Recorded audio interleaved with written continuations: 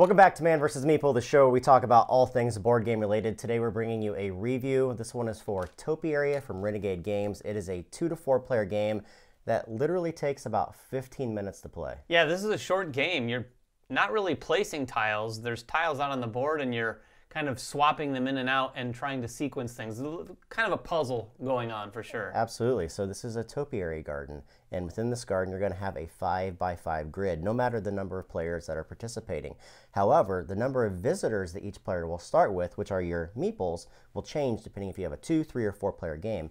In a 4 player game that we already have in progress, each player is going to have 5 visitors. And the whole idea here is that you're going to be placing your visitors on the outskirts of this topiary garden, trying to sequence tiles to get victory points. Yeah, you want your visitors to have the best view, if you will, thematically. Absolutely. Here. So you're going to be sequencing these things so that they see the small ones in front of them and so on and so forth. You don't want to be standing in a topiary garden and have the biggest tree right in front of you. Exactly. So the way the game starts is you're going to lay out a 5x5 grid with all of them face down, with the only one visible in the center. You're going to flip that one face up. And then each player is going to be dealt with the residual tiles that are left over, 3 tiles each. These tiles range from values of 1 through 5, and there's 8 different types of topiaries in there. So you have 40 different unique tiles within the game.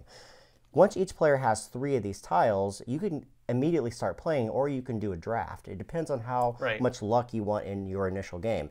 At the very start, you're going to have 3 random tiles. However, you can introduce a draft. With the leftover 3 tiles, the player who is going last in turn order will include these 3 plus their original 3 and just pick 3 that they wish. And you're going to go counterclockwise around until each player has a choice of tiles that they want to start with. And that's extremely important because not only is the placement of the numeric values important, but also the type of topiaries that you're scoring is important for bonus points. Right, the scoring is really where the meat of this game ends up happening, because the turn structure, what you do on your turn after you've drafted or just taken them randomly, you're simply going to do one thing for sure and optionally another. Right. The thing that you have to do is take one of your visitors and, like Jeremy said, place them somewhere around the outside of the garden. Now, here's where they can be. You can place them orthogonally adjacent to any of these tiles, but you can also place them on the corners looking down basically the diagonals. And that's not just on the extreme corners, but even in the middle of this grid here. So you can look down these angles.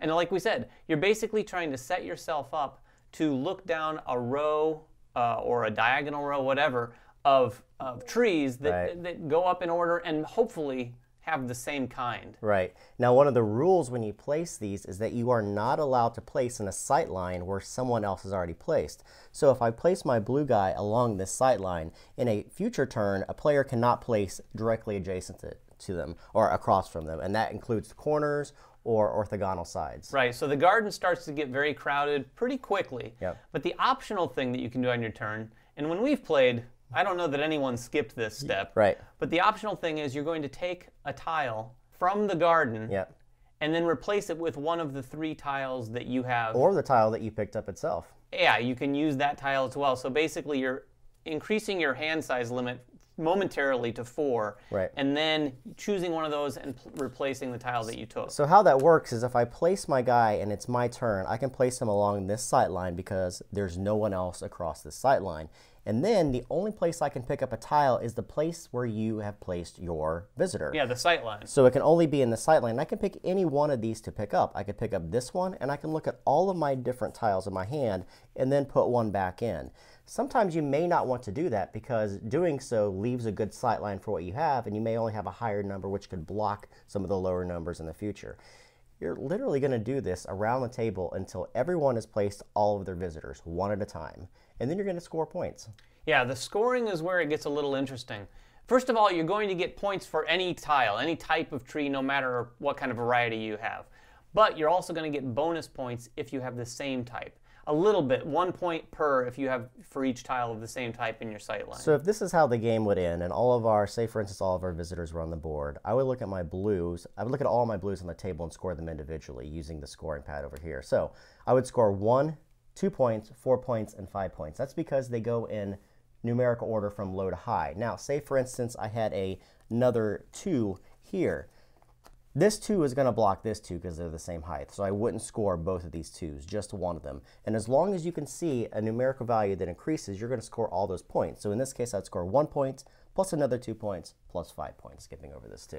Exactly. Now, you might be thinking, boy, there's some opportunity here to really mess with your opponents. Absolutely. And oh boy, is there. Yeah. For a game that's about sort of the serene act of visiting a garden, this game has a fair amount of nastiness in terms of where you're placing tiles, because if you've left yourself open, where I've put myself down a sight line here, someone could take this tile and put a giant 5 there. Now, here's the news. I'm going to get 5 points from it, but they may have screwed up this entire row for me, which would have scored me a lot more. Yep. You're also going to score for the same types of topiaries in that sight line. So for instance, any of the ones that will score multiple points if they are the same type.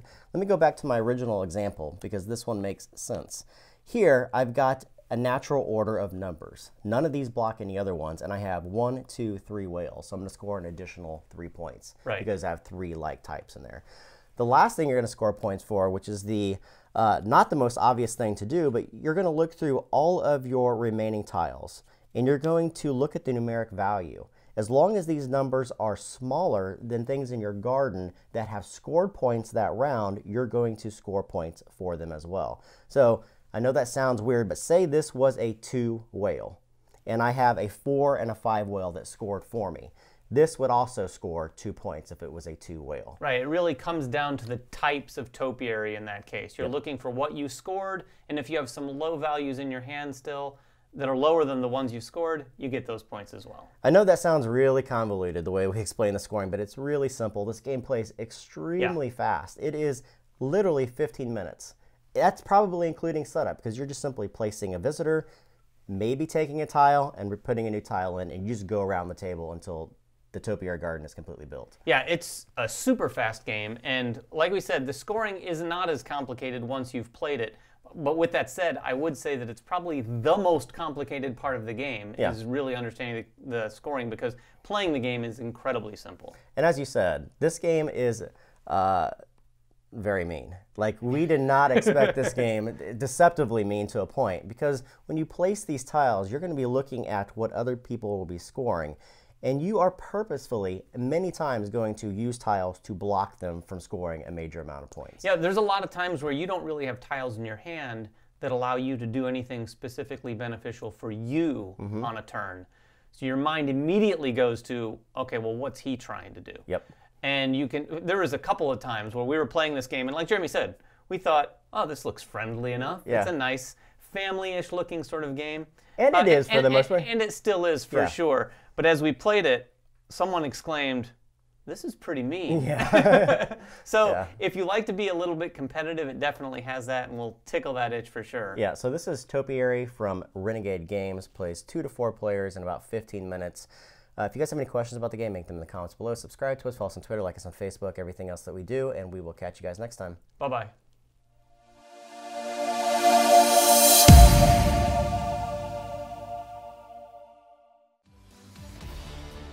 Season 2 of Man vs. Meeple is sponsored in part by Cool Stuff Inc. Cool stuff in stock at coolstuffinc.com.